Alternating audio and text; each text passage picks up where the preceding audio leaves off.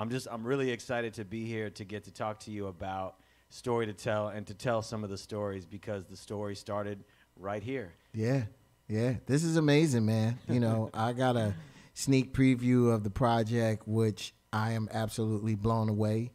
But I really want you to kind of explain, you know, I know how you got here today. I'm trying to figure out how did you get here, like as in J. Period. I'm honestly trying to figure out how I got here myself. You know, I told you about this amazing night a week ago where I found myself in the room with, you know, Q-Tip and Busta Rhymes and Dave Chappelle and Chris Rock and Kweli and Mark Ronson and Fab Five Freddy and all of these luminaries of the culture, and that it was surreal to be in the room, and it was also surreal for me to walk into that room and already know half of the people, which tells me I've been putting in work at this for a really long time. Yeah, And it's been a long road to get here. And, you know, from the time of the mixtapes, you certainly were encouraging me to try to make my own album. You were probably the first person to really sort of see that and encourage me to do that. So it's pretty surreal and amazing to be here right now in this moment, having made this thing that we've been talking about for so many years. Yeah, you know, it's like people don't understand that putting together a mixtape isn't just putting records together. You do research. And I think the thing that really stood out for me when it comes to you is you could hear the level of detail that you put into these mixtapes. You could hear the level of research. It wasn't just, I'm going to grab a collection of songs of said artists. It was the way that it was intertwined, you know, with who the person was. Mm-hmm. And, you know, just putting it together is a big thing. And that was something that I think I looked at and I said, if he can put together a mixtape like this, I'm curious to see what he would put together when it comes to his own project. So. Yeah, and honestly, I think for me, just, you know, growing up, stories were a big part of my life. I felt like everything was conveyed as a story. The lessons I learned all came in story form. You know, I remember my dad reading stories to me. Mm-hmm. And then the other side of it was music was constantly around. You know, my father was actually a folk musician. He wrote music. Everything was a song when I was a kid. So I think I made these connections in my mind between, you know, sort of events and songs already. And then, you know, the stories were the way to kind of convey the message and the idea. And it wasn't as if I set out to mix these things together. You know, there's this moment, I've told this story before, of sitting in this listening session for Godson, for Nas. And, you know, he had just, you know, Ether had just happened and he was really feeling himself. And he just starts telling these stories.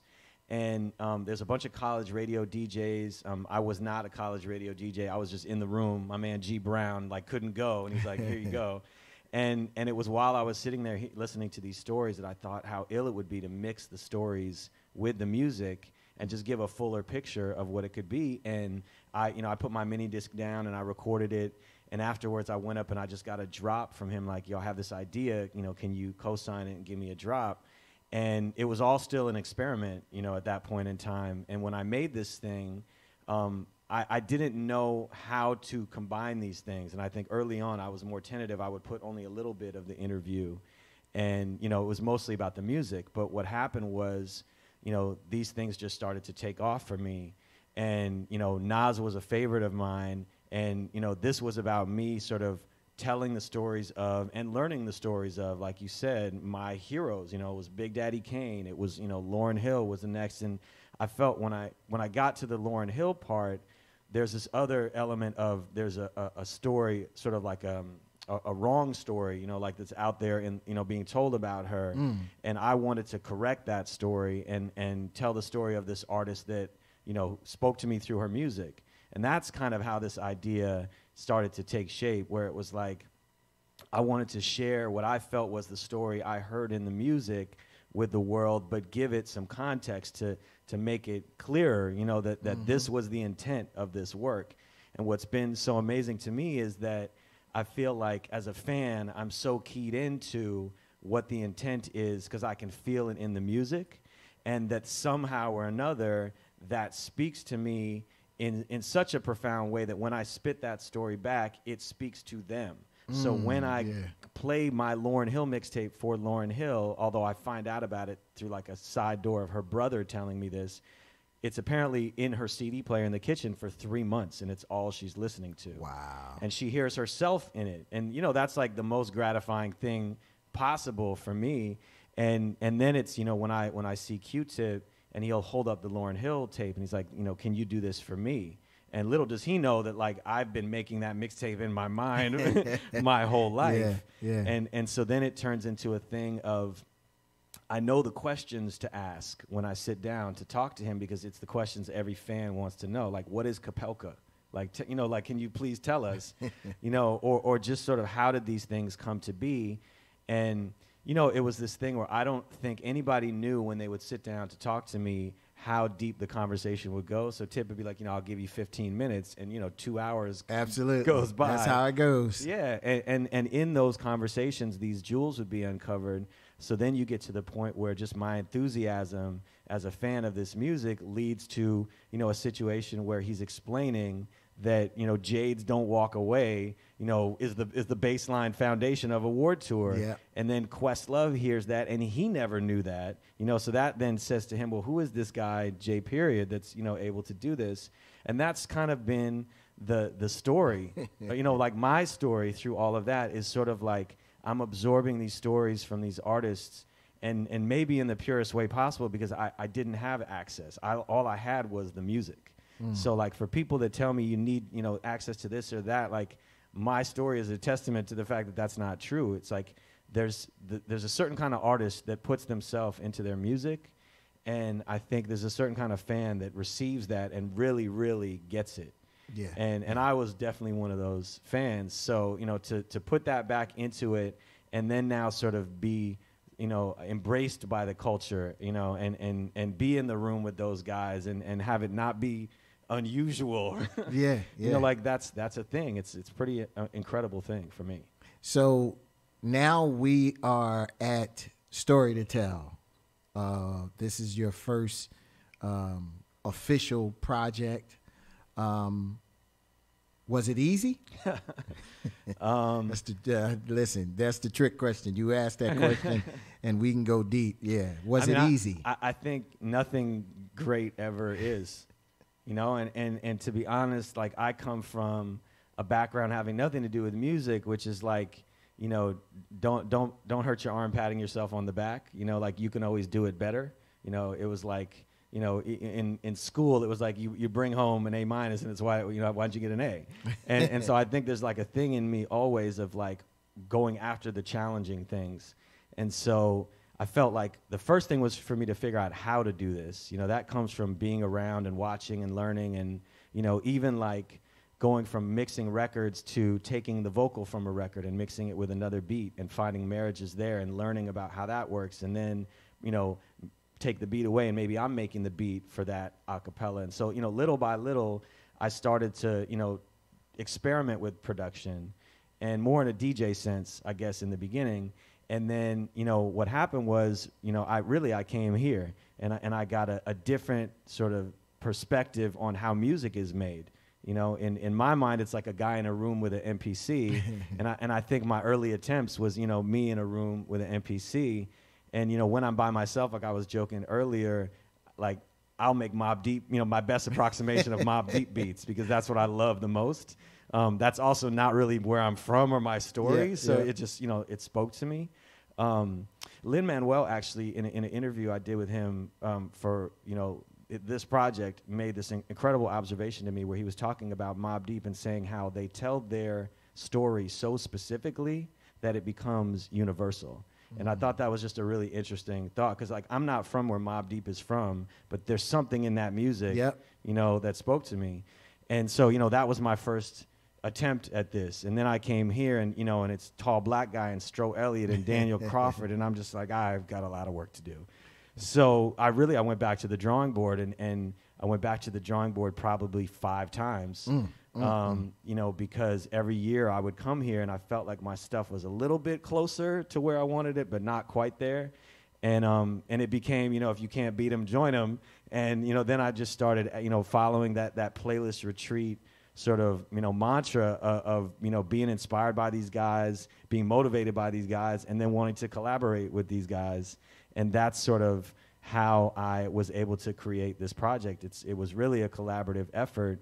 And I think I was deliberate and intentional about that, because I felt like when I would do these interviews with, greats like Q-Tip or otherwise, and they would talk about, what we call the golden era, where we feel like the best hip hop came from, that it wasn't a matter of timing or anything else. It was a matter of all these guys being in the room together and having fun together. And then that's what made the music fun.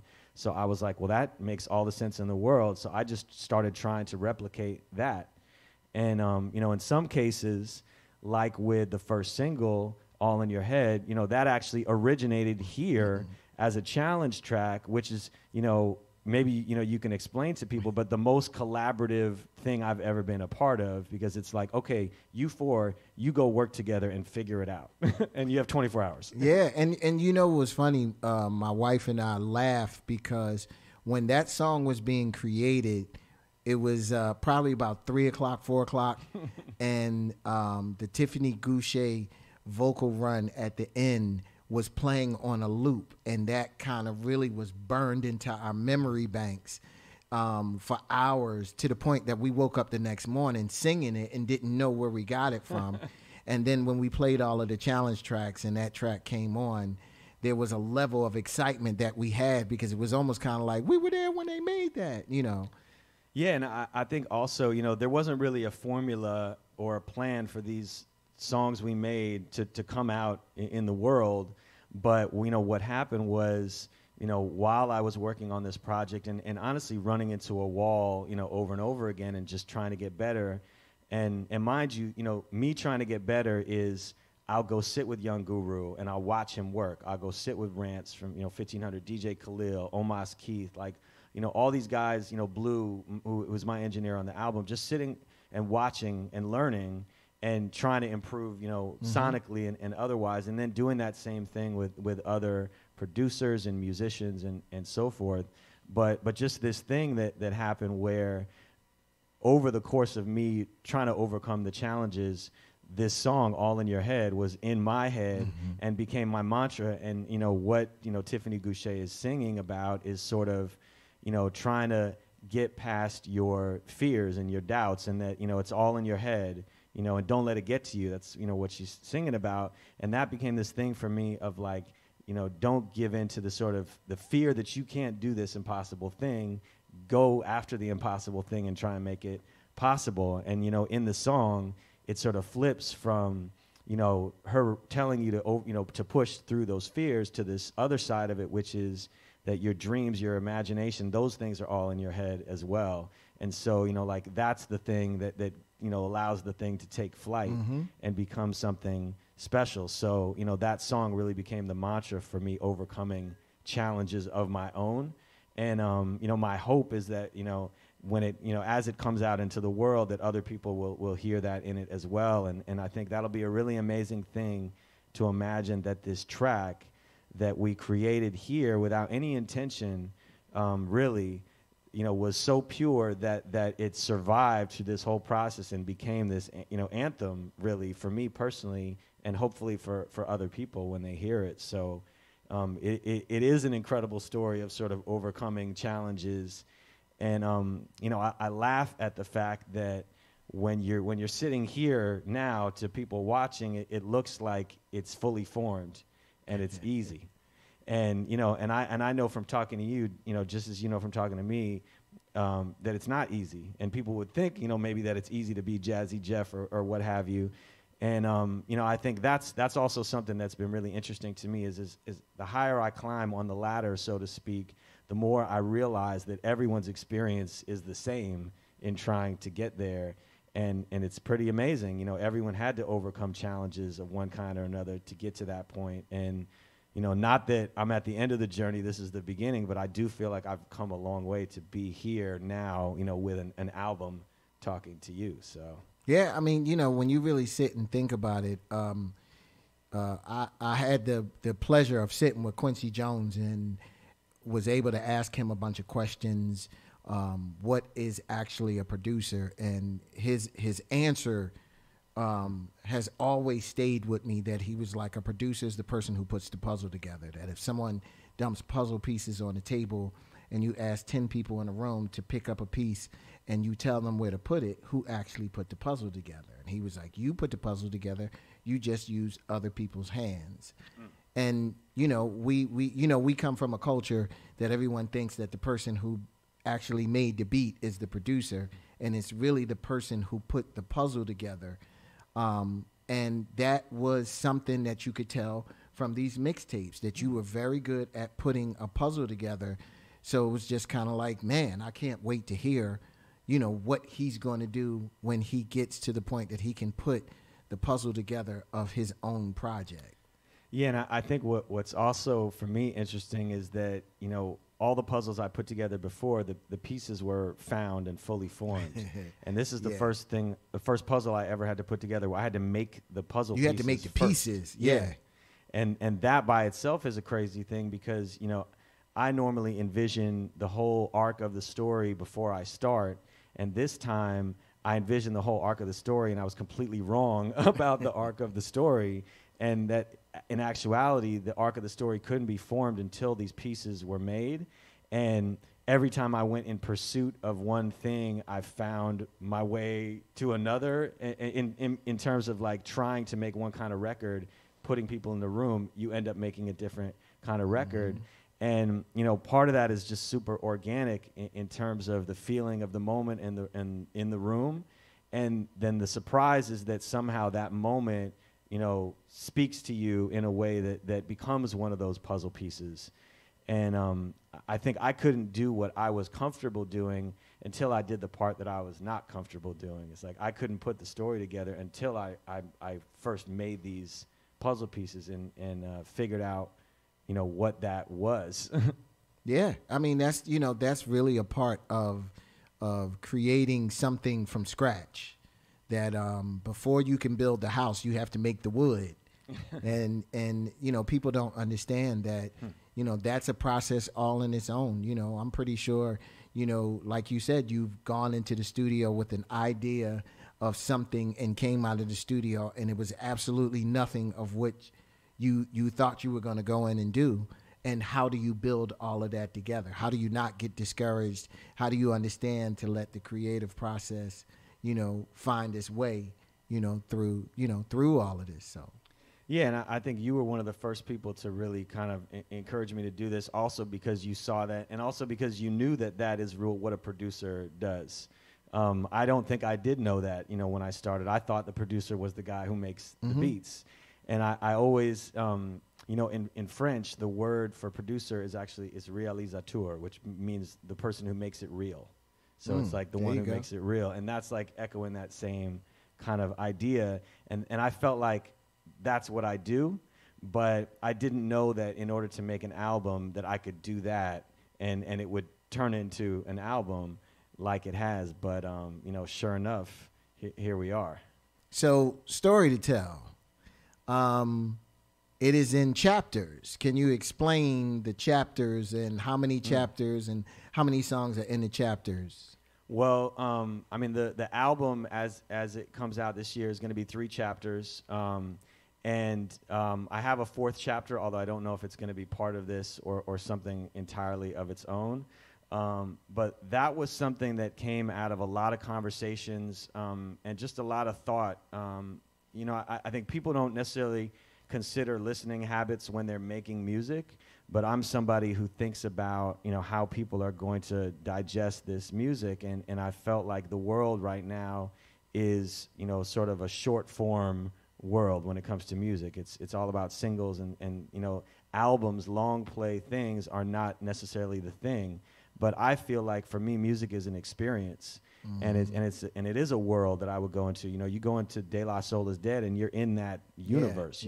That's the thing that was, what caught me, I guess, when I was younger, is that it felt like it took me to this other world, and so I wanted to create a world in that way. But my way of doing that was to sort of turn it into a storybook.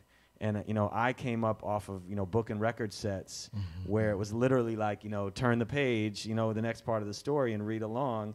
And so there was that in the back of my mind, and I wanted to make that.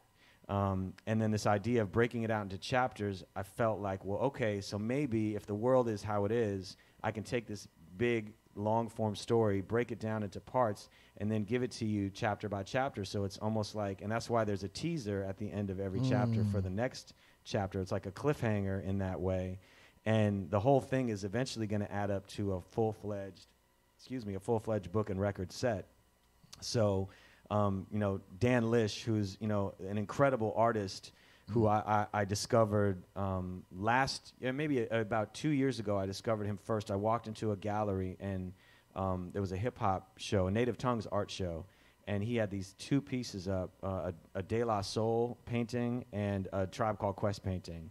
And the second I saw it, I was like, who is that? Yeah. And I was introduced to him, and then I ended up sort of connecting with him, and he did the art for my Outkast mixtape, and it was sort of this like Mad Hatter kind of crazy thing.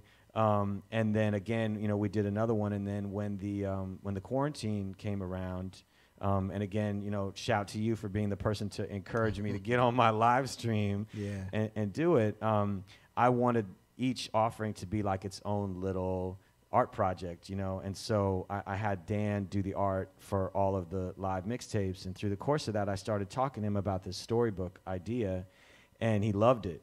And so, what ended up happening is that Dan is not only the artist, the cover artist, but he's doing a piece for every single song on the project, wow.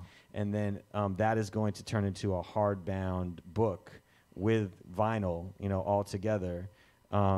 And then that'll be kind of like the full ultimate version of the storybook when, hopefully by summertime, the last of these is out. So, I think the idea of a storybook and my album being a storybook couldn't happen without, an artist that could really bring that to life. And Dan's drawings feel to me like my mixtapes do, where it's like there's a world there. Yeah. And all the little details and all the nuance, one of the things that for the real heads that appears on the album are there's, the little Easter eggs, so to speak, that are sprinkled throughout, references to things.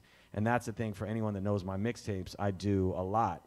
And I think it's, to me, one of the most hip-hop things there is. Like everybody was always referring to a thing in another song or, it's like there's an understanding there that I wanted to always put into the mixtapes.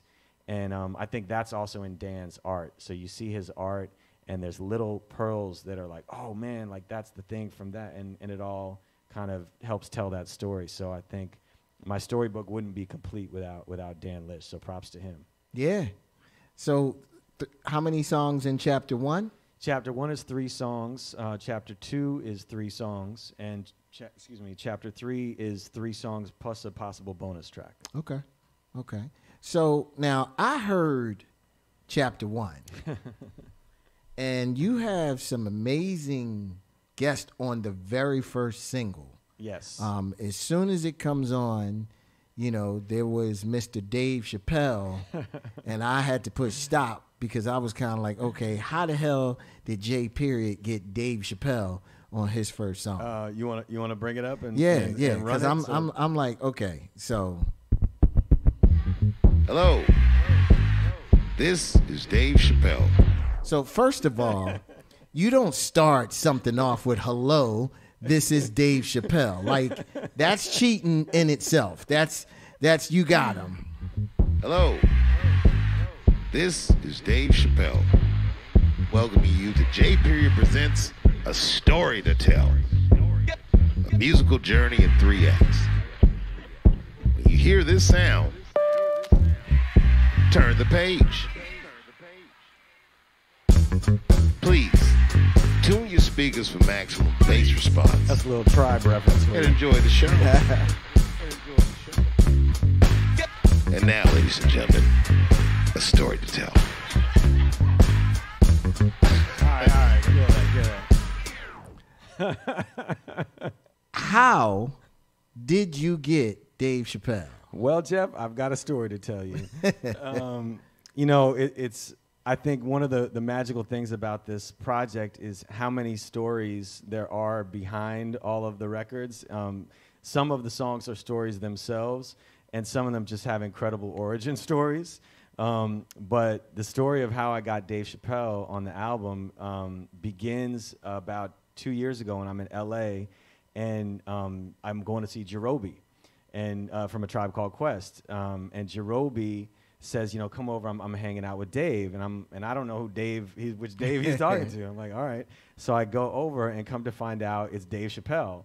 And, you know, as it happens, the night that I'm meeting Dave is the night before the Hamilton mixtape comes out, which I'm sure we'll get back to at a certain point in time. And so my introduction to Dave Chappelle is J.PERIOD's like, this is J.PERIOD. He's going to have the #1 album in America tomorrow. And so, you know, instantly Dave's ears perk up. And he's like, wait a second, J.PERIOD? I was like, yeah. He's like, you did my favorite Q-Tip mixtape of all time. And I was like, I literally walked out of the room and came back into the room because how does that even happen? Yeah. And so, you know, he says that and J.PERIOD's like, oh, you guys should do a mixtape together. And I was like, yes, we should do a mixtape together. And, you know, that idea kind of floated in the air. And he actually shouted me out from stage that night, which was amazing. Oh, wow. And then afterwards, he comes backstage and he's like, J.PERIOD, you got your DJ stuff? I was like, yeah. He's like, good, you're DJing the after party. I was like, I guess I'm DJing the after party. So, you know, I kill the after party. At the end of the night, he's like, all right, here's my number, you know, call me up. And for about a year, this hangs in the air of you know, we're going to do something, but I don't know what. And so over the course of this time, my album pieces start coming together. And I already know I want a narrator. You know, my first thought was Black Thought would be the narrator, which he ultimately kind of is in Black Thought form. But I had this idea of Dave being the narrator, and it was so far-fetched that I didn't even want to entertain the idea. But then I found myself, you know, last February at the Grammys, and I'm in a party with Dave Chappelle again, and I said to him, you know, I've got this idea. How would you like to be the narrator of my storybook? And he's like, I'll do it. You know, just like that. And I was like, okay, great. You know, but again, you know, time goes on and nothing's really happening. And so during the middle of the pandemic last year, I'm talking to a friend of mine, Mikkel, who used to work with Miss Lauryn Hill, and she's in Yellow Springs with Dave and at this summer camp thing that everybody's heard about. And she's telling me I should come out there. And I'm like, nah, I haven't really traveled. I don't know. And then Questlove grabs the phone from her and is like, J.PERIOD, you need to come out here. There's kids here. You'll be safe. Come on. And I'm like, okay, Amir never steered me wrong before. Let's go. And so I literally packed, as Tariq says in the verse, packed my family in the car and drove 9 hours to Yellow Springs, Ohio in search of this Dave Chappelle drop or whatever it was going to be. And I literally didn't know what it was going to be. But, you know, to my great amazement, he was still really open to doing this. And he did it. And he recorded it. And I went and I'm driving back and I was like, I can't believe that just happened. Like, I actually just got Dave Chappelle on the album.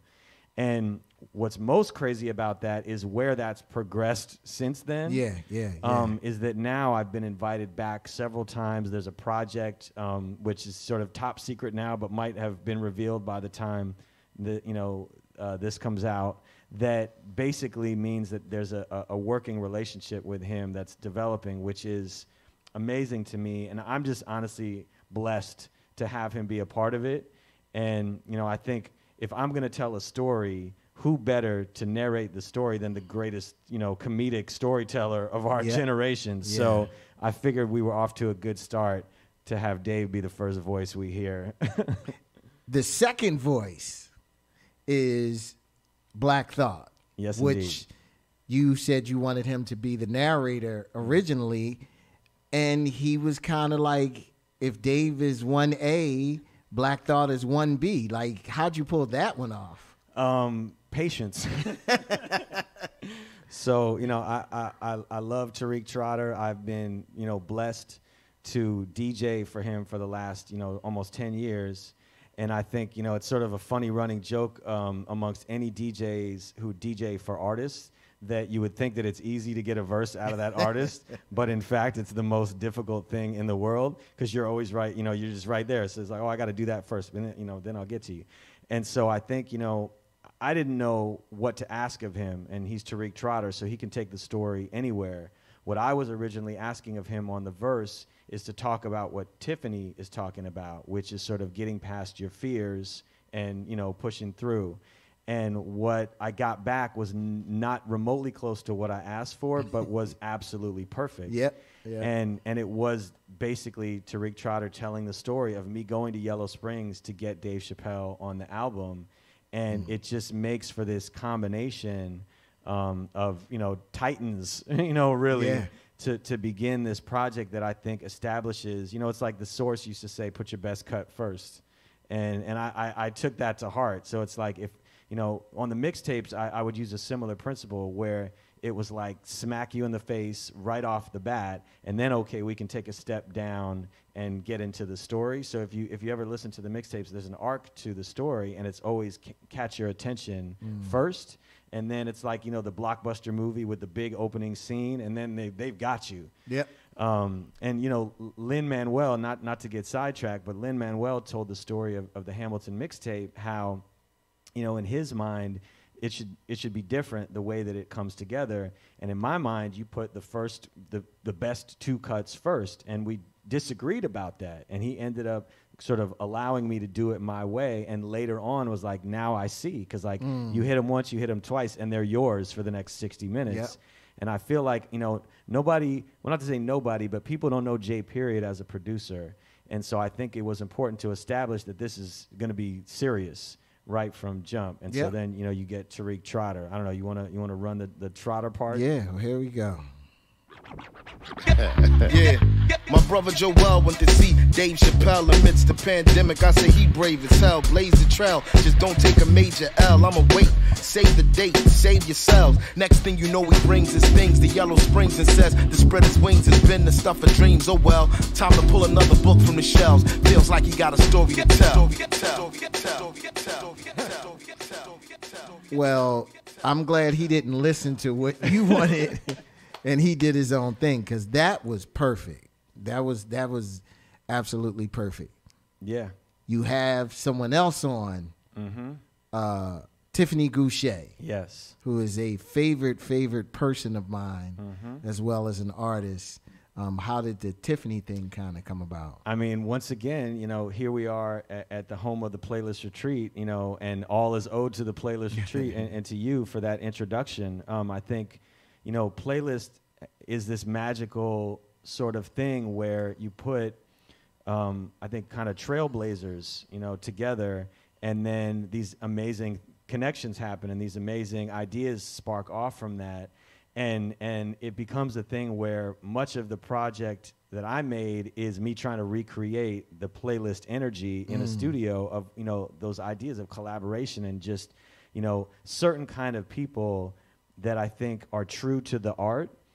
It's revealed to other people who are true to the art, and when that connection happens, really amazing things come out of it. So, you know, the story of Tiffany being on the track is that she and I just hit it off. You know, like we were just kicking it and hanging out, and I got a good vibe from her. She got a good vibe from me. You know, we're from very different places, but again, somehow the energy that's cultivated here is a connection, you know, between people. And so, you know, the challenge comes where I'm paired off with, you know, Andres Matson from Moonchild and Mel Starr, you know, Monster, who's doing the cuts on the track as well. And Kaidi Tatham, I don't even know if he was in our group. I think that Kaidi heard the sort of framework of my beat, and we had done like a rough bass line, and then Kaidi comes in, he's like, let me take care of that.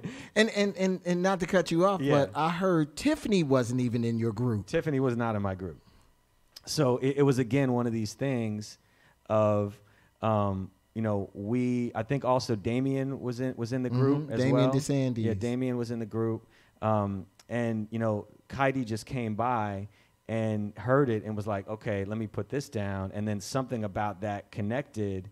And, you know, the drums were a sample of Steve McKee. And then I took a sample of my own from Stro Elliott, which I'm prone to do very often. Shout out Stro. Yes, shout out Stro, who is the drummer in my band. I just told him he doesn't ever have to show up because I already have all the drums.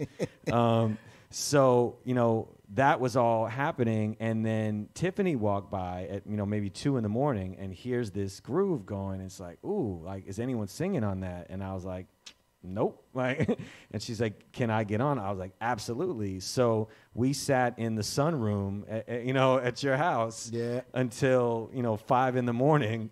with the beat bumping through the wall, and Lynette, sort of dreaming about this record. Yes. And we made it right there on the spot. And the truth is that the vocals and the track that we created that night, that is what the finished record came to be. It's just that, once it sort of entered this universe of story to tell, and like I said before, it kind of helped me and became an anthem for me, that then putting Black Thought on it was something I wanted to do, and I told Tiffany about. She's like, oh my God, yes. And then when I got Dave Chappelle and Black Thought on it with her, that's like dream come true scenario, and it was my great sort of pleasure to put her in that context, because she is a fantastic artist. She's like a first listen right when you hear her voice. Who is that? Yes. And it's happened everywhere I play All in Your Head, including in Yellow Springs, where I played it. And again, it's like one of these rooms where Beth Ann Hardison is in there, like one of the founding sort of black models, the original sort of supermodel. Who brought Naomi Campbell up. Naomi Campbell was in the room. It's like all these people who are towering figures, and they hear her voice and they're like, who's she? Like, what's that? Because she's just got one of those voices that just penetrates. So I was really, really fortunate to have her, get on that record, and who would have known that it would turn into what it turned into. Yeah. But, again, here we are. I love it. I love it, man. So, you know what? Hold on. I don't want to cheat everybody. Let's listen to a little bit of Tiffany. It's taking me back. You keep going back and forth. Yeah. You know it's time for a change, don't you? And something has to change. Losing time, gotta stay focused. Because I'm losing time. You won't get far if you don't stay open. What if I take it too far? Ooh, 2:15. it's all in your head. Yeah. Don't let it get to you. It's all in your head. I can feel he got a story to tell. Set yourself free. This is where we switch from Steve McKee on drums to Stro Elliott on drums. I can feel he got a story to tell. Set yourself free.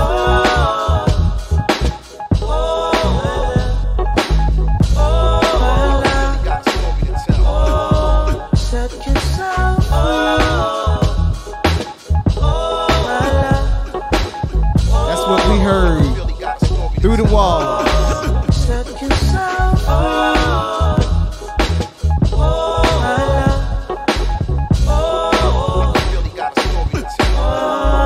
Set yourself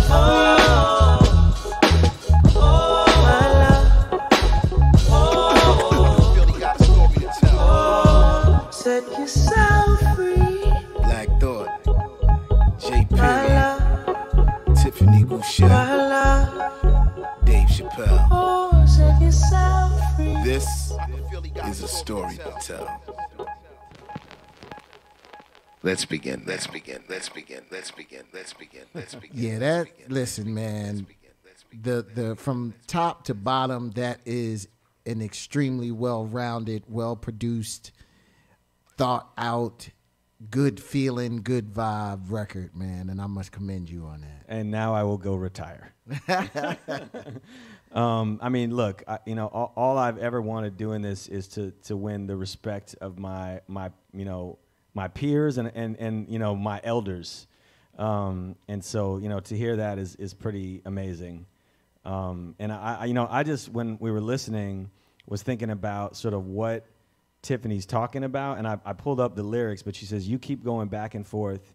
You know it's time for a change, don't you? Losing time, got to stay focused. You won't get far if you don't stay open. And I think about how much of the playlist energy is in those words. And, and then she says, it's all in your head. Don't let it get to you. And then sort of when we shift, it's, set yourself free. And it's sort of like you have to get past those things in order to set yourself free. And you know, the other thing that happens sort of by coincidence or divine timing of putting this out now is that, you know, you've got a world that's been trapped inside their houses and trapped inside their heads for a year. And so, you know, I think that idea of reminding people like not to give in to that doubt and, you know, don't let it get to you. It's all in your head. And sort of that message, I think, is also really powerful, a really powerful part of this, you know, coming out now, sort of the way the world is right now. Yeah. Like, you know, it is perfect timing. You know, timing is everything. I know, you know, I heard you say that this project was pushed back a couple of times and you fought it and you realized that it was pushed back for a reason. You know, and that's pretty much a part of it is, you know, I think people get the end result and don't understand the journey to get to the end result. The end result, you know, it's almost like you do an enormous amount of work to get to the beginning, not to the end. You get once you release this, you know, that's the start of it. But that's the start of it for everybody else. But the start of it for you happened a long time ago.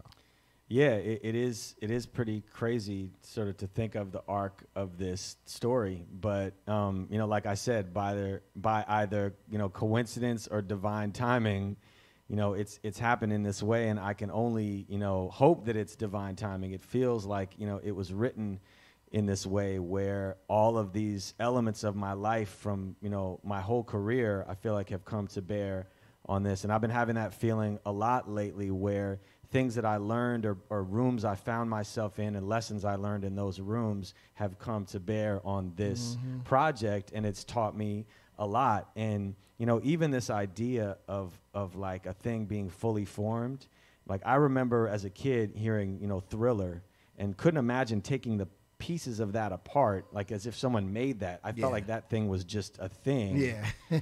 And, you know, to hear you talk about Quincy Jones is like to say that Thriller is actually something that was sort of in his mind and in Michael Jackson's, obviously, but in his mind, and putting those pieces together is the thing that makes it real.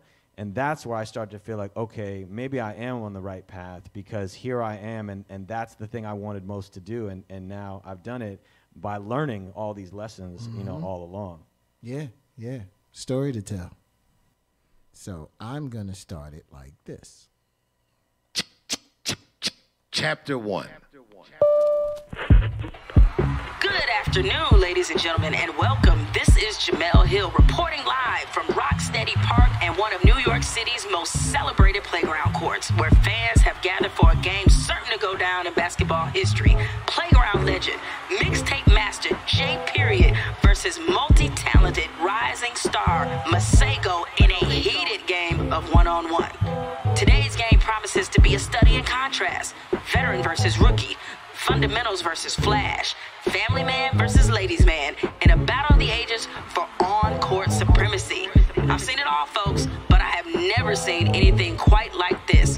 What a story to tell. So without further ado, let's go courtside for the action. I think we might have to tell that story right quick. So first of all, once again, you start off with Jamel Hill. Yes. Who used to be on ESPN. Yes. Okay, I need to know that. Well, I mean, okay, so I probably should tell the story of how this basketball game originated as well. Yes, because I was there. Yes, it is based on a real story. But, you know, I think that I can't tell the story of why it was sort of Jamel Hill was the right one until I sort of explain what happened. But basically, for Globetrotting, which is the second song, you know, that originated out here on the basketball court at the Playlist Retreat also, where, you know, there's a lot of battles that would take place. Yep. And you know, no one ever sees me coming on the basketball court, and then suddenly I start putting the jumpers up, and they're like, okay, J.PERIOD. And, you know, cross a couple people over. I believe there is someone, I won't name names, who was renamed Passport because I crossed him over and his passport fell out of his pocket. We're not going to say. We won't name names, but he knows who he is. So, you know, through the course of this, you know, Masego, who is out here, you know, amazing, young, talented artist. I mean, rapidly rising at this point in time. And just a guy who has phenomenal energy, both musically and just as a person. Yes. And so, Masego was sort of teaching some lessons on the court, and he was looking around for who he could teach his next lesson to, and he didn't realize that it was now time for me to teach him a lesson. And so, we stepped on the court and played, a game of horse, and I beat him. He's like, all right, let's play again, beat him again. He's like, all right, let's play again. And, 7 games later, I had handily beaten Masego, and, he didn't like all the trick shots and the over the backboard and whatnot. But that's hey, that's man, all it's fair all game. a part of it. So what was funny is that we went to bed that night and woke up the next day, and Masego comes over to me and he's like, I got something for you. and it turns out that Masego had been so inspired by our game that he went and wrote a song about it. And the beauty of sort of narrative building as I'm doing in that, I actually wrote that script for Jamel to read, and it's sort of building up this idea of me as one character versus Masego as another character, and all the differences between us. And so when Masego wrote, his record, the narrative changed to Masego, basically, like making an example of me. and so, I thought it was amazing, and it was an amazing sort of song, foundation of a song. But I felt like in order to make this a whole experience, I've got to respond to Masego, and I'm not going to rap. So, I then go and get another friend of mine who is Shad from Toronto. Amazingly hilarious and witty and clever MC. And I'm like, okay, here's what's going to happen. Shad is going to be my, rebuttal to Masego. And so Shad writes this verse, and it's sort of like, basketball this and then basketball that. And I'm like, no, Shad. I'm like, I don't want you to write like you were this person. I want you to be this person, like the old man that steps on the court and just like totally throws everything off. Uncle Drew. Uncle Drew. There you go. I mean, that's definitely one of my inspirations. And so Shad is like, oh, you want me to embody that? I'm like, yes. Like, I want you to be that. And so he wrote one of the most hilarious verses I've ever heard, and that became my retort to Masego. And so next step was, all right, well, if this is a real game, we need an announcer. And so the first round of it was me recording dummy vocals as the announcer, like doing my best Chick Hearn, which remains on the record.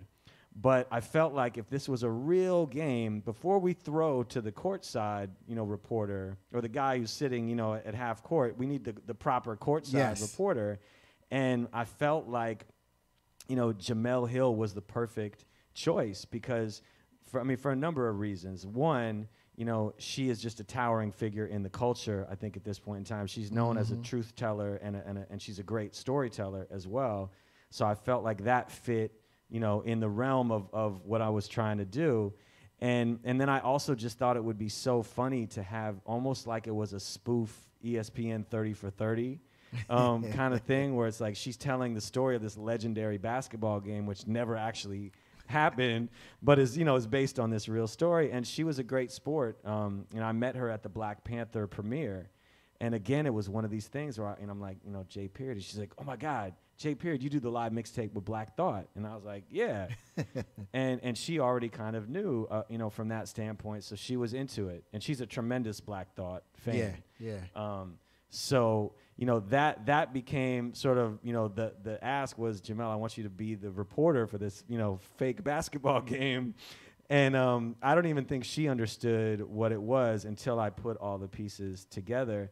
But, the story of this album, and I think in, the next song we'll get into it a little bit more, but the story of this album is the story of me sort of like imagining the story and then going and finding people to sort of like casting it and playing the roles and then writing the parts so that everything fits together in that way. And, little subtle things like where she says, story to tell, what a story to tell. Yep. Like all those little things to me are the things that make it feel cohesive and whole. And so I was really fortunate that she was down to do it. And yeah, I mean, it came out great. Listen, let's check it out. Ladies and gentlemen, we are here for an incredible matchup. On so the that's one you. Side of the court, we have that is actually me. Flying, the young phenom, the globe-trotting Masego. And on the other side of the court, the perennial all-star, the one and only J.PERIOD. Let's go to the court, folks. They got a problem, they gon' come to me. I got that answer like that number 3. That boy don't ball, that boy can't ball, he weak. That's a fabrication. Leave all them tricks and things up in the streets. Globe trotting, long leg, trash talk, future lit. He says leave all those tricks and things up in the streets because that's what I beat him on. Long leg, trash talk, future lit. Go ahead. Bang, bang. What a spectacular move there from young Masego. This is truly a battle of the ages. On the one hand, the young phenom Masego is cutting, slashing, and taking the ball to the hole in spectacular fashion. On the other hand, J.PERIOD, the wily veteran, draining jumpers from every corner of the court. Let's go back to the action, folks. I know you ain't gonna get this dub. I've been working for 2-3 summers, bruh. Don't make me hand you to the internet. They'll meme you up and push you out the door. That's Masego flexing his large following on social media. Go ahead, blow dry, long leg, trash talking future legend. Go ahead. All right, pause it 1 second. Incredible, that is the 4th three-pointer in a row. So just before we get to Shad, I gotta just tell one thing. So, you know, when I did the scratch vocals, you know, for that, which I ended up refining and making the real vocals, it was only supposed to be a dummy track. It wasn't supposed to be me on there. But the funny story behind that is when I did the Hamilton mixtape at the beginning of Immigrants, there's a news reporter, and I had sampled a Fox News reporter talking about immigration, and you know the record label was like, "Oh, we can't use that." So I was like, "Okay, maybe Lynn will do the news reporter," and so I made a scratch track for the Hamilton mixtape and played it for Lynn, and I was like, "Okay, this is what I want you to say." He's like, "Oh no, that's the one."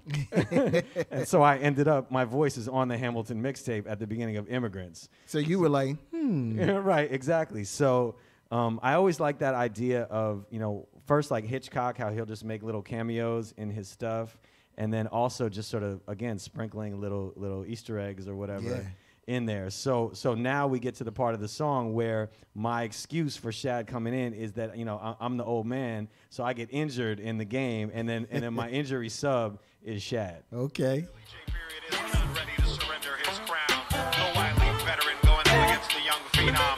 But wait, looks like there is an injury on the court, and J.PERIOD is calling for a substitution, ladies and gentlemen. Shad, get him. I'm at the court looking lame in these tearaways stretchy. Yeah, it's fair to say I carry weight but not weapons. I mean, I like my carrot cake marinade. Still I can move like a pair of skates, matching a fat Derrick Rose. Hair like a black Larry David, but handle like Stephen. And I shoot it like Steph can, with my left hand, holding court in my sweatpants. Multiple sweatbands, face full of sweat glands. And I got the best damn trash talk at the whole Y. I'm that old guy punk you. Wesley Snipes white man can't jump at you. True Uncle Drew when I pump this. You know I can't dunk, but I pump fake then under you. And what? Never been number 2. I'm that dude that got every trick. Got an elbow on every pick. And yes, I call every foul. Every time you shoot, I call out heavy brick. Just to get in your head a bit. Head of y'all heavy set 5'10" with a post game. And I take up the whole lane, no shame. Tank top and a gold chain. I'm like Utah Jazz meets Coltrane. Semi-pro meets propane. Throw flames to the hoop, my slow game. Looking like no game. But if you no game, then you know that I'm no lame. Future legend, that's globe trotting. Trash talking on the black top. I'm like a black Stockton, except I don't really pass often. I just catch it and pop it, yo, back off. Globe trotting, lonely. So, Yeah. first of all, we're not even going to talk about how incredible that verse was. Yeah. But how did you meet Shad? Man, you know, it's funny because, again, in the 6 Degrees of Separation, you know, I met Shad because Decon, he was putting a record out with Decon, and they sent me the video for The Old Prince Still Lives at Home. Oh, wow. Which, for anybody who doesn't know, Yeah. this is this spoof of The Fresh Prince of Bel-Air Yeah. that Shad did, which is brilliant. Brilliant. And I don't even know how he did it so well. Like, it looks like it is all the same stuff. And so, you know, in that record, it's just a hilarious song about him basically living at home with his mom. Like, he's like, you know, he's like, I'm supposed to be this king, and I'm still living at home. And so, you know, there's a humor in it and just a cleverness that's in that song that instantly I was like, oh, okay, I mess with this guy. I put him on the Rage's Back mixtape over Big Daddy Came Raw, which is like, you know, you got to be a real MC to step to that beat, you know, at all. And then, of course, you know, with 6 Degrees of Separation, Shad ends up at the Playlist Retreat. And so the funny part of that is that Shad had already done the verse before he came to the Playlist Retreat for the first time, and that's when he got to meet Masego. Wow. So it just, again, was connected in this crazy way where, you know, a year, I think, had arced from the beginning of this, the story of that song, to the point where Shad puts his verse, and then he ends up at the retreat. So, you know, Shad, I think at first Masego didn't know who Shad was, and it was kind of like, what's this guy doing? And I was like, just trust me. And sure enough, like, you know, then they connect, and then Shad is here, and it becomes this thing of this perfect marriage that who would have known until you hear them together. And honestly, that's one of the things I think that's been important to me about Story to Tell, is that I'm combining artists together that wouldn't normally be together. And I think, you know, subtly that is also an ode to the Playlist Retreat, and this idea that you mix together amazing elements and something even more amazing comes out of it, and especially when it's something that you don't expect. So, you know, who would ever put Shad and Masego on a record? You know, like, here I am. So, you know, or who would put Tiffany and, you know, Black Thought? Whatever, you know, like, same thing. And I think, you know, on the third record as well, there's a sort of natural marriage that happens, you know, that makes it work, even though you wouldn't have expected it to work. And that trend continues through the other chapters, for sure. Okay. I wanna get to the third record. It's called Grand Combo. I'm going to play. Maybe before you play this, play the end of Globetrotting, if you can, because so there's one other character, while he's queuing this up, there's one other character who makes a cameo in Globetrotting, and that is Bobbito Garcia. So, you know, man. Bobbito is not only one of the sort of most important cultural figures in hip-hop, you know, Stretch and Bob and so forth. He's also a crazy sneakerhead. And he's also Puerto Rican, which will lead us into the next song. But first, this is Jamel Hill closing it out. Battles I have ever witnessed, and a timely substitution bringing in Toronto's own Shad to close out the game. What a treat for this New York City crowd, and as you can hear, they cannot get enough of these two. Once again, Jamel Hill reporting live, and we'll see you on the court. That one-on-one was bananas. I was on the fence, like, playing the 5-on-5 on the other court, and, yo, truthfully, I wanted to be like, yo, Masego, J.PERIOD, I got next. Whoever wins, let me know. But Masego got a nice game, and J.PERIOD got the geezer, a.k.a. the crowd pleaser. Like, old school, traditional, fundamental style, but you know how he rocks. Word. Yo, I'm kind of thirstball. There's a bodega right there on the corner, 97. Come on, let's hit the bodega. So Bob, you know, also in terms of the layers of the story, you know, Bob is not only the perfect glue, probably the only person that's the perfect glue to marry a hip-hop song about basketball with a Puerto Rican salsa sample that's coming next. But Bob is also a very important figure for me as a DJ, because when I first came to New York, and, you know, I saw really technically proficient DJs who were killing it, and I just was intimidated by how dope they were and how far I had to go. And I saw Bob, who, you know, wasn't necessarily, you know, technically proficient like those guys, but his selection was so amazing. Yes. And I thought to myself, like, I can do that because, like, I know my music. And that was one of the things that inspired me to really pursue DJing, was seeing Bobbito. So for me personally, just to put him in there on the album was an important thing. That's beautiful. Check out Grand Combo. Oh shit, cool Bob Love. Que lo que, Lin? What's up, B? What's up, Bob? Mamele Mawao, yo. Fuerte abrazo, mi hermano. Hey, yo, this is the bodega. Real talk. When I was 4 years old, we used to get the 10 cents ices in here. Oh, damn. That's like way... Oh, we... Time out. Ooh, that's my joint right there. Yo, you kidding me? El Gran Combo? Yo, you can't get more Boricua than that, yo. Wow, man. I feel like I should get some plantain chips now or something. Oh, you didn't even know about Afro-Boricua music, right? We're talking about bomba plena. This is music and rhythms that are centuries old. See, this is what I'm talking about. I hear music and it just makes me... Is that legs? Yo, what's up? I heard you were shooting ball at Rocksteady Park. Had to come check you out. We got to pause it right there. Listen, who was that? I know that was Bobbito. Yes. And Crazy Legs from Rocksteady Crew. So, you know, one of the original and you know, sort of most iconic B-boys of all time. All time. And again, you know, before I sort of go back to the interlude, you know, Legs is somebody who really, you know, kind of helped support me in my early days. Like Rocksteady kind of welcomed me in. Q Unique from the Arsonists kind of brought me into that family. And they were the first ones to really kind of like embrace me, you know, in terms of hip hop culture. So again, it was sort of as like a nod to Rocksteady. The game, the basketball game in the setting of the album takes place at Rocksteady Park, uptown. So like that's a little, you know, jewel that's sprinkled in there. And then, you know, Bobbito plays all of his games like from that, you know, era at Rocksteady Park. That's like a thing, you know, he calls it the GOAT. And that's the name of it. And then, you know, in addition to him kind of shouting out sort of the truth about my basketball game, you know, just like fundamentals and, you know, whatever, you know, then Bob walks out into the streets of New York and the story kind of continues. And he walks down the streets of New York. He's talking to Maida Del Valle, who's another, you know, a poet, amazing poet, but another sort of important figure for me. I met her on a Def Poetry tour in 2004. She's appeared on multiple mixtapes of mine, The Roots, the John Legend mixtape, Rise Up Project, you know, she's also on.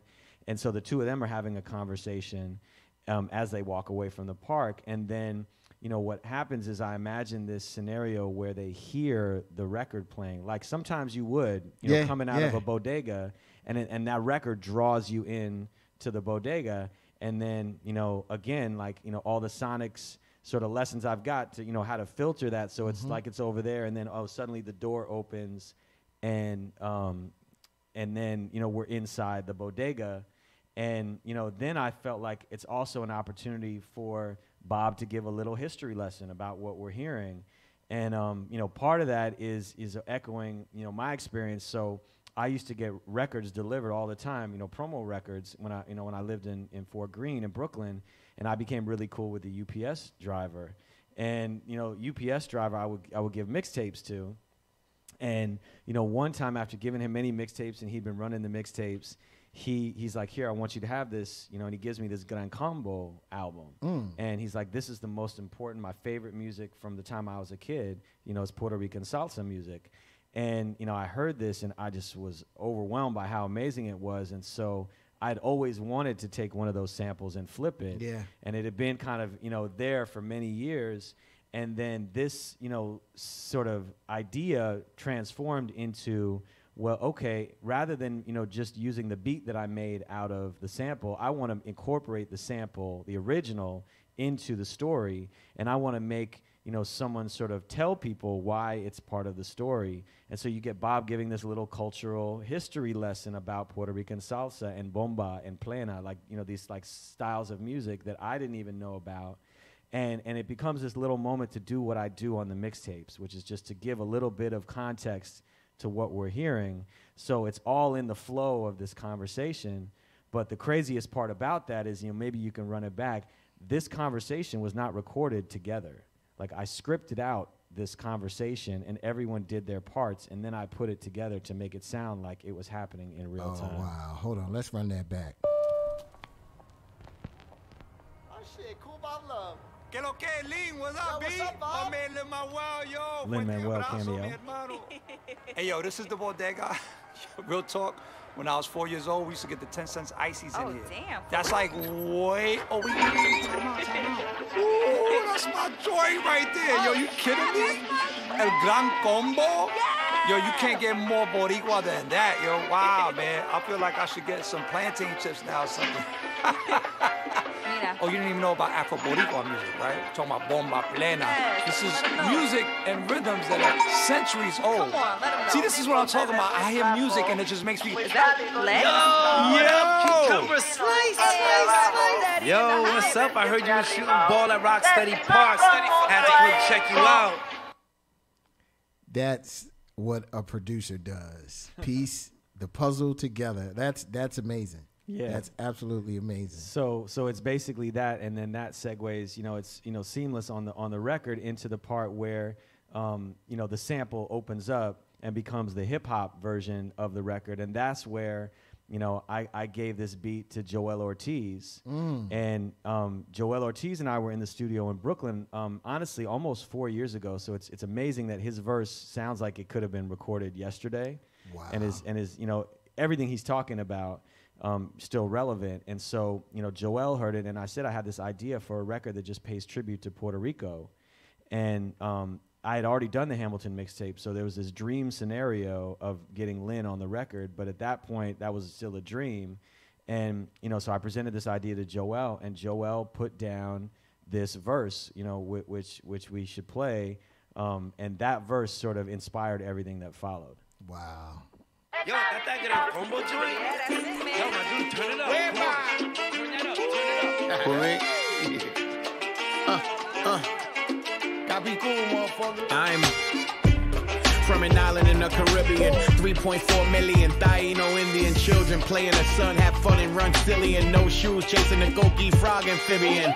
I wish that was real, but it's obviously different. $70 billion debt the economy sits in. Much of my family back home is poverty stricken, and they think life here is hitting a lottery ticket. They don't know about police brutality, whippings. They don't know my skin tone had me thrown in prison. They don't know gentrification as our neighborhood shifting, and immigrants build buildings they can't afford to live in. Let's not talk about the Donald stuff. It's like a long Disney movie watching all the questions Donald does.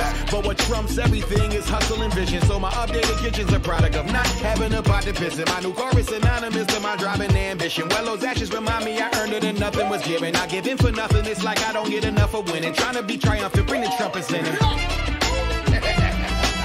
I think we might have to pause it there for a second. Yo, Joel killed that one. Yeah, Joel is a monster, and, you know, again, you know, there's another thing that happens on this album where it's not necessarily about the people that you would expect, like I said, and it's also not necessarily about the people that everyone else says are the best. This is the people that I hear and I think are the best.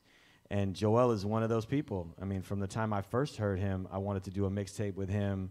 I felt like the mixtape idea I had for him was basically to put him in the context of every era of hip-hop, because I felt like you could make an argument that he would have held up his own in every era. In every era. So, you know, so the craziest part about this story of this song is that from here, Joel puts his verse down, and I'm sitting on this track with just Joel on it. And, you know, I go, you know, to Tony Touch, and I have this idea, you know, I'm like, maybe think about Fat Joe, you know, don't really know what it's going to become. But again, in the studio, the day we recorded it, Joel and I were both like, yo, if we could get Lynn, like, you know, like, that would be crazy, because it's really like in his bag musically. And, you know, come to find out, Lin-Manuel, one of his favorite MCs is Joel Ortiz. Wow. So when Lynn heard the beat, I pitched it to him. He's like, oh, I love the beat. The beat sounds great. And it wasn't quite, you know, an opportunity to record. Then I sent it to him again with Joel on it. He's like, oh, man, like, now I've got to do this. Let me find the time to do this. And I had to wait almost a year to get an opportunity. But, you know, it was worth the wait. Yes. Because, you know, never mind the fact that he's Lin-Manuel Miranda. But, again, if we're telling my story, we can't tell my story without telling the story of the Hamilton mixtape. And so, you know, it's like my introduction to Lynn was through the Hamilton mixtape. And, you know, I told the story earlier about that introduction, and it was basically that, you know, before Hamilton was Hamilton, I got a call from Riggs Morales at Atlantic Records to go and look at this play. And, you know, he had this idea. I had just done stuff with this Tupac Broadway musical, and shout out to Saul Guy, who, you know, connected that, and Saul Williams, who starred in it. But basically, when I went to see Hamilton, I was blown away, obviously. And then I bought the soundtrack, and I listened to the soundtrack on loop for, you know, 6 months. You know, the original idea for the Hamilton mixtape was J.PERIOD take the cast recording and mix it with beats. So there's a demo of, you know, 10 dual commandments, which is over 10 crack commandments. You know, maybe we'll cut in a little bit of that, but basically there's a demo of 10 dual commandments over 10 crack commandments that got circulated at Atlantic Records, and they were like, okay, like, you know, let's do something with J.PERIOD. The thing was that over the course of the next 6 months, Hamilton became Hamilton. And so by the time the idea comes back, it's Lynn wants to have Alicia Keys and Busta Rhymes and Nas and Black Thought and Sia and, you know, Kelly Clarkson and all these people do records, because everyone else now had become enamored with Hamilton as well. And so, you know, when it comes back, it goes back to the roots, you know, because they had executive produced the Cast album, and they're like, Amir, can you put together a mixtape? And Amir's like, well, you don't want me, you want J.PERIOD. And so he basically sent them back to me, which was incredible. And, you know, in order to orchestrate, he's like, come to Electric Lady Studios, where the Roots were working on Endgame, and you know, Stro Elliott's in one room, and Salam Remy, and you know, all of these guys, Kareem Riggins are there. And so what ends up happening is Amir Questlove calls up Lynn on FaceTime, and he hands me the phone, and he's like, here, you guys go work it out. And I was like, so, you know, I walk to the lounge at Electric Lady, and I sit down, and I'm talking to Lynn on FaceTime, and basically he's like, look, the record label wants, you know, biggest artist first, second biggest artist second. And, you know, Lynn had his idea of how to put it together. And my idea was, well, let's make a mixtape. And so I sat in the corner of Electric Lady, you know, basically for 10 hours, you know, with headphones on. And I made the framework for the Hamilton mixtape, and I sent it into the label. And by the following day, they were like, new plan, this is the plan. And so, you know, I kind of won that job by making this demo. And, you know, the Hamilton mixtape obviously becomes this juggernaut. And, you know, I get a #1 Billboard album, and, you know, back to the Dave Chappelle story, and like the connections that come out of it. And so I think I established myself, you know, sort of with Lynn in a way where I'm not that I'm fearless, but creatively speaking, I'm pretty fearless. Like, if I feel like in my heart something is supposed to be a certain way, I'll fight for that thing. And one of the things I fought for was, you know, like we said before, those 2 tracks going up front. Yep. And I think I earned Lynn's respect by disagreeing with him and being right in that way of like, it should be like that. And he came around and was like, you were totally right. And so, you know, that all, I think, laid the groundwork for him to just respect me enough as an artist to even want to be a part of this. And I think that's where, you know, the mixtapes really laid the groundwork. Is like the mixtapes established, you know, that I'm serious about this, that I understand this, that I love it. You know what I mean? Like, really, like, I think more than anything, the love that's in those mixtapes, that's the thing that people feel, because I'm a fan first. Yep. And I think that then leads to this, you know, situation where Lynn is down to get on this record. I wait a year, and the next thing you know, here we go. We got Lin-Manuel.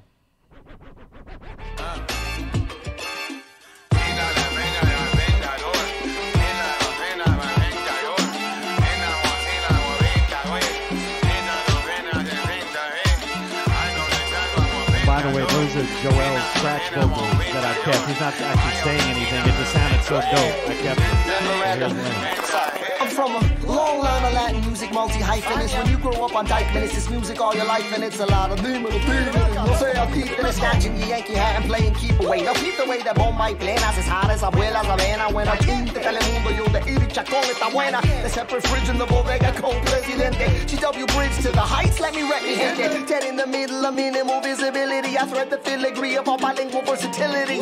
So come with me in my Walter Mercado regalia. You take the puente with Tito, I'll take a cruise with Celia. En aventura with Romeo, ojalá que llueva café con Juan Luis Guerra, okay, que cante mi tierra. You want a grand combo, you got the sweet and sour of me and Yawa. From then till now, it's New Eureka power. J.PERIOD, Joel Ortiz, me Yawa. This bodega is lit right now. Yo, that shit's all the way up. The windows rattling. Who's snobby, where you at? Lynn Miranda. J.PERIOD with the story to tell. The Yawa, Joel Ortiz. This bodega's lit. Woo! Yo, that was some heat right there. And then Legs and Bob at the we're going to end this jazz joint. You want to roll with me? to carry us All right, cool. onto chapter 2. All right, bet. So, you know, Lynn's verse there, by the way, I pulled up, I have a photo of his lyric sheet, and there's just some amazing stuff in there where he shouts out Bomba and Plena, which is what the, you know, Bobito is talking about. I mean, he's also obviously got the, you know, dead in the middle of minimal visibility. Yep. I thread the filigree of our bilingual versatility, which is a big pun reference. And, you know, again, you know, a shout out to pun. And I think also there's a way in which this record is sort of like, you know, another dimension of the untold story of hip hop. Like Puerto Ricans are foundational in hip hop, and that story is rarely, if ever, told. So it's not my story, but it's an incredible story, and it's an untold story. So I felt like I wanted that in here, you know, part with what Bobito's talking about, and then with Lynn. And then, you know, there's also these other amazing lines where he says, you know, take the puente with Tito, Tito Puente, but I think puente is way in Spanish. Take a cruise with Celia Cruz, and Aventura with Romeo. So Romeo's the, you know, singer from Aventura. And then in the background, he's doing all the ad-libs for all those little things. And then, you know, again, you know, shouts out, Yawa is Joel Ortiz, shouts him out at the end of it. And, you know, one of the other things that's crazy about this is that in the verse, I think it's actually in the ad-libs, he shouts out the character from In the Heights. And In the Heights, as it happens, is coming out later this year. And it takes place, you know, in much of it in a bodega uptown. And so, you know, this song is like the marriage of all these things. Again, it's like I couldn't have scripted it like that. It's just following an instinct, and then it ends up leading to this place where, you know, Lin-Manuel and Joel Ortiz are together on a record like that. So, listen, this has been absolutely amazing. I think we should get together again. Yes. Because I'm excited for everybody to hear all three of these parts, but we have to spoon feed it. So I think we should come back and give everybody part 2. Yeah, I think, you know, chapter 2, I won't reveal any names necessarily yet. You can hear at the end of chapter 1, I have a little breadcrumb. Hold on. Let's give him some breadcrumbs. Chapter 2. Ladies and gentlemen, welcome to Club True, where we always bring you the real.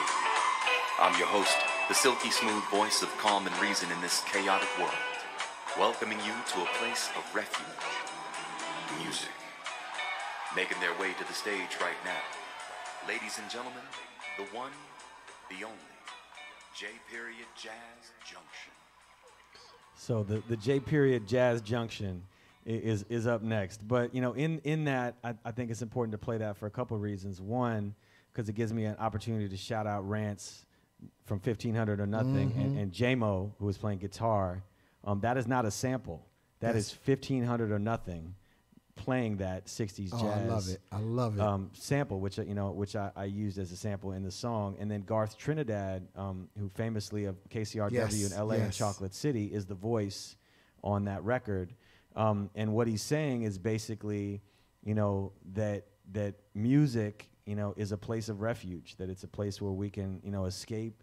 And I think it's like an end cap to the idea of all in your head, and that whole idea that, you know, if you're having trouble breaking through, music is often, you know, one of the best things to help lift your spirits and give you the courage to do that. So, you know, for me, making this, having that playing, helped me, you know, continue to go. And I think in the same way, you know, people hearing it, I hope that's true. And, you know, that place of refuge that we leave it on is just a kind of like a last note on that, of like how powerful music can be, you know, if it conveys that feeling and if there's intent in it. So that is chapter 1 of a story to tell. Chapter 1. Well, my brother, I am so excited to be doing this with you. This is a full circle moment for me, especially from All in Your Head. And I am excited for the rest of the world to experience this. We don't get these type of records anymore. You know, I don't think people put the thought, you know, for a cohesive project to tell a story, to take you on some level of a journey. I think a lot of the projects that we get now are just songs put together, and you hope that you can piece your own story out of it. You know, listening to something that has a meaning and everything, and all the rest of the details of when it comes down to projects like this, I think is very important. So, well, I got to say also, this is a full circle moment for me too. You know, not only because you are the person that taught me Ableton, you know, which is the engine I use to make this. You know, those first 6 weeks where I came down Yep. to Delaware once a week and got lessons in it. But just also, you know, full circle in the sense of being introduced to, you know, the playlist retreat and all the artists here, and, you know, creating this thing that feels like the extension of that energy. And, you know, I'm obviously really excited for people to hear it. All in Your Head is out, you know, available on all streaming platforms. We have an amazing lyric video that's animated by Elise Farrell. My man Joe Vaccarino has done incredible animations of Dan Lish's art. I got to shout out Ashley Fox and Dwight King, you know, Guy Route, Pharoah Monch, who have, you know, really been invaluable in giving me insights on this. And, you know, April 30th is Chapter 1 dropping. I'm very excited for that. And then, you know, shortly thereafter will be Chapter 2. But we got a lot of awesome things that are coming to bring this to life. Globetrotting is going to get a comic book treatment, you know, and might even take it back to sort of the book and record idea, you know, where I started. And, you know, it's going to be over the next 6 months, these things are going to be coming out. You know, anybody that's hearing and feeling like they're going to have to wait too long, you know, fear not. It will all be coming out, and it's going to culminate in a really incredible place with the continuation of a story I started telling a couple years ago about a letter I wrote to Wyclef when I was a kid. So I'll leave that hanging there.